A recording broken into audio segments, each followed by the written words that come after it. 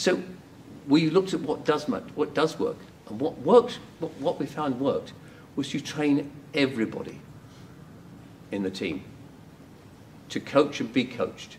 You make them all responsible for coaching each other and sometimes coaching the line manager as well. And because they share that knowledge of what coaching is about, they can all do it.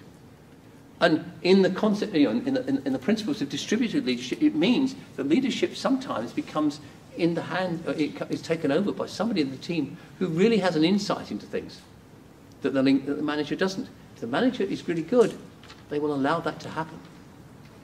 And so, but basically, in these kinds of teams where everybody understands how to coach, everybody is capable of coaching and being coached, they recognize what being a good coachee is, then you're into a different kind of environment, one which, again, of course, has to have high psychological safety. But it means you can use coaching in the team to look at to deal with all the issues that you face.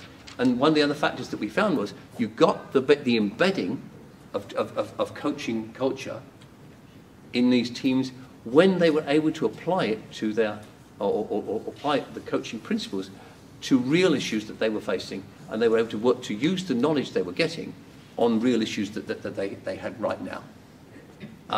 And the speed with which teams can adopt a coaching culture is really very fast. I mean, typically within 3 or 4 months.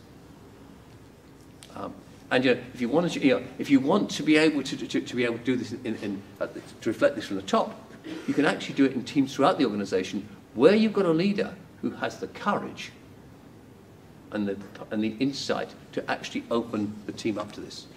Now, you may find there are people in the team who don't want to take part, but what happens is these people get isolated because the rest of the team sees the real value of doing it in a coaching style.